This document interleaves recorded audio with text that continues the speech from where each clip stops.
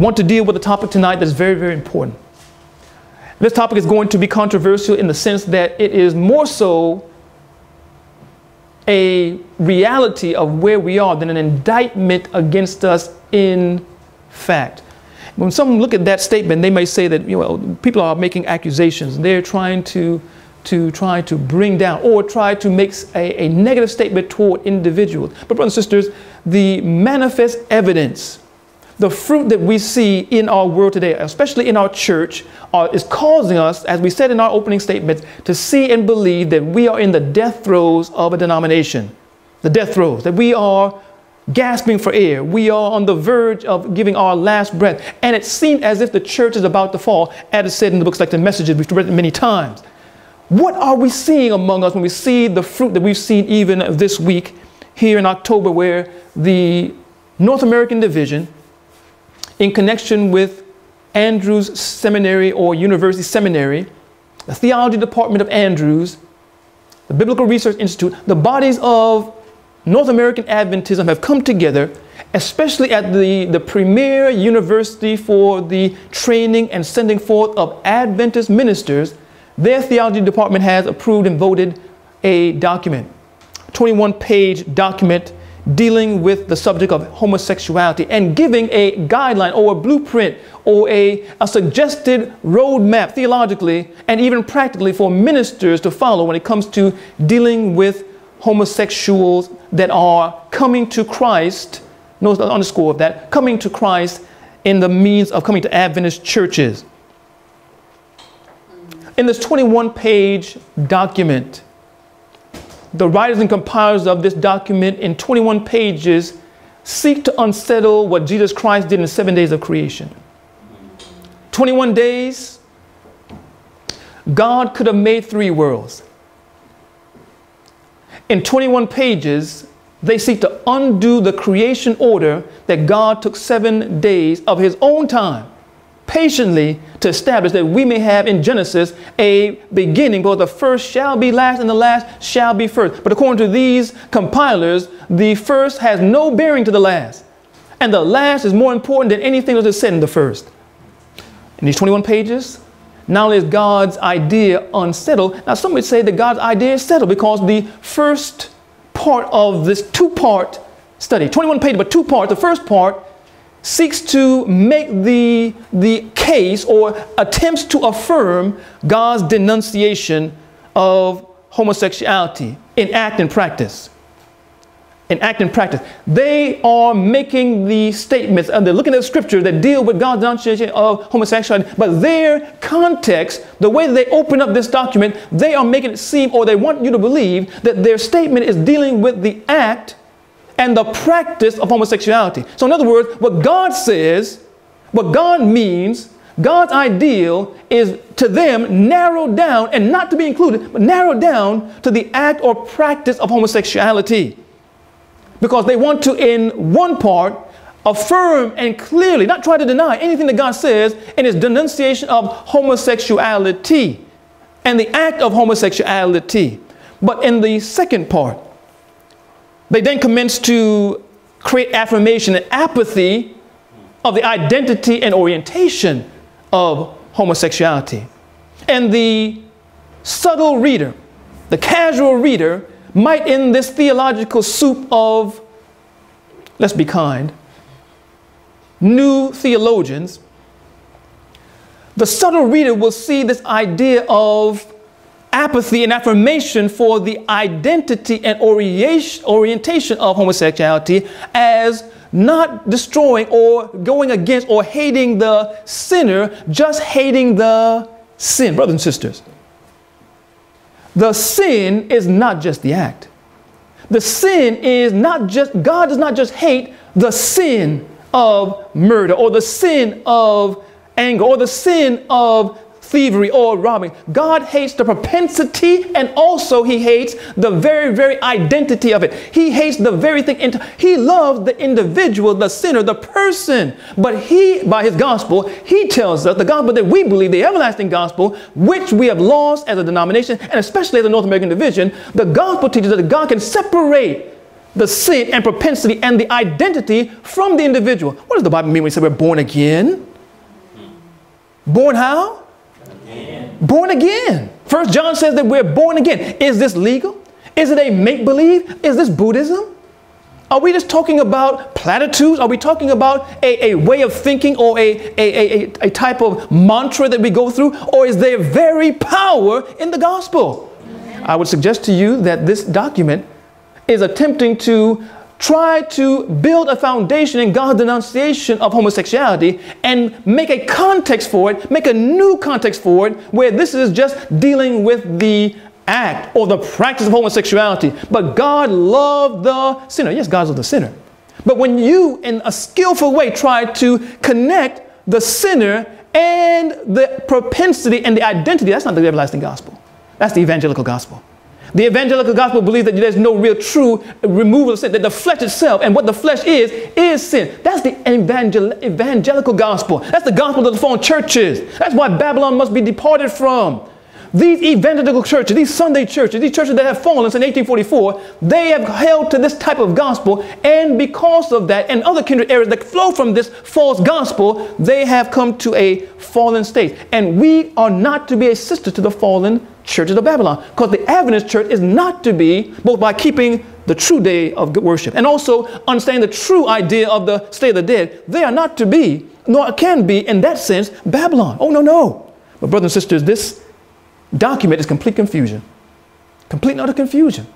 To try and make a case against homosexuality in an act and then try to affirm and make a case of sympathy or even apathy for the identity and orientation. Oh, what skillful deception is this? What skillful deception is this? Because some will, again, in subtle reading or casual reading, think that we are not hating the sinner, we're just hating the sin. Oh, brothers and sisters, we can't separate what God has not separated and try to put together what God has put asunder. Oh, brothers and sisters, this is an amazing, amazing revelation that the individual that put this gospel together here, this gospel of the new century, don't understand the everlasting gospel. The gospel that they speak of in this passage or these 21 pages is not the gospel that the Holy Spirit gave in these last days ever since the 1840s. That this gospel has been rising out of the east in Revelation 7 and coming to see the people of God. Not the same gospel, brothers. No, can't be. Can't be. They go on and they make mention, as they lay this foundation of this idea that the sinner and the identity are one, and that they almost basically deny the fact that there is a born again experience and there is a washing and regeneration in a new creature. We'll deal with that. They come and they present this idea that these individuals that are given by birth this identity, well, basically they put it in this way. They say something to the effect of, they have heard. It almost makes it seem as if it's a rumor they heard. They mention a study and say they have heard that there were some. What the word I use? Some. There were some who seem, and the word is used, miraculously delivered from homosexuality. And this deliverance, miraculous now they say it, is so in total that they don't struggle or have inner passions and desires toward homosexuality. They call that miraculous. And they said some experience this. And then they go on to try and make clear. First they talk about this like a rumor, and then the other part, they make certain that there are many Christians that are struggling for all their lives with this propensity, this identity. They make a pretext now to say that this idea of the identity of homosexuality is uneffaceable. This identity of homosexuality is what we were made with. And we can cease from the act by God's power. But the idea of being completely victorious is miraculous. It's almost like hocus pocus. But is that not one of the greatest admissions that your gospel is impotent? Isn't that one of the greatest admissions that the gospel that you preach does not have the power to deliver from sin? The reality of it is, when we look at this idea, even the idea of embracing homosexuality, the NAD, the LGBT, and the idea of a lost gospel, we're dealing with the lost gospel, brothers and sisters. Homosexuality is just the symptom we're dealing with tonight, and this idea of this document coming and trying to make a roadmap to entering into the embracing of homosexuality. That's what it is, because they don't deny what God says about the act of homosexuality, but they're making a theological roadmap to the embracing of the identity and orientation of homosexuality. That you can be a homosexual and be born again. You're just not going to practice homosexuality. In other words, God hates the act, but the very propensities, God cannot deliver you from that. We've heard some rumors of somebody being delivered from that, but the majority of the people, majority of these Christians, they struggle all their life because our gospel can't do that. We've heard of some people that experience some of that, but the gospel that we know of doesn't do that. So we need to really affirm these people and make them know that they are both welcome in the churches of God. They must be made to feel welcome, and praise God for anyone feeling welcome to come in and hear the gospel. But what gospel are they hearing? A gospel that cannot liberate them from the very issue that would cause them to die in the lake of fire. And the preachers that are preaching that are so similarly dispossessed of gospel power. They are the lost preaching to the lost. They don't know how to keep their heterosexual desires under control. So how can they teach a homosexual to keep his under control? It's one man is impotent trying to take another man is impotent to go out and make some children. Brother, sister, you can't do it. Sister, are you able to really do the work that God, in a spiritual context, is asking you to do as a minister if your gospel is impotent? They talk about this idea of deliverance as a miraculous thing, and thereby these individuals are truly servants of God, Christians, and to be welcomed in through the means of acceptance in the church as members, meaning baptized members, and also leaders in the church, while still, according to their own admission, by their own gospel and their own standards, struggling with temptation to the very sins that they, by the gospel, the Bible says, are to be cleansed, born again, and delivered from. Let's look at some scriptures very quickly. Look at the book of 1 Corinthians 6. 1 Corinthians 6 very quickly. Let's look at some things very, very quickly. Very quickly, brothers and sisters. And 1 Corinthians chapter 6 says this, beginning with verse 9. 1 Corinthians chapter 6 and beginning with verse 9. Notice the word of God teaching that these individuals that became Christians did not remain homosexuals. Did not remain murderers, did not remain these various things, or identify with these things. The gospel said they were past tense, but they are now something else. Notice what it says in 1 Corinthians 6 and verse 9. It says, know ye not that the unrighteous shall not inherit the kingdom of God, or even have church membership, brothers and sisters? Be not deceived, neither fornicators, that's one, that covers everyone, doesn't it? Nor idolaters, nor adulterers. Let's get even more close now. Nor effeminate. How close can Paul get? Nor abusers of themselves with mankind, nor thieves, nor covetous, nor drunkards, nor revilers, nor extortioners shall inherit the kingdom of God, both up there, nor inherit membership down here. They must be changed, it says in verse 10. It says in verse 10, they cannot inherit the kingdom of God. Verse 11, and such were some of you. Is that past tense? Amen. They're not saying, I'm a homosexuality, I'm just not practicing. No, it says you were these things. But ye are washed. Partially. Wow. What did Peter say? Oh, I can't be washed. Oh, no. Jesus said, if I don't wash you, have nothing to do with me. He said, wash my head, wash my whole body then.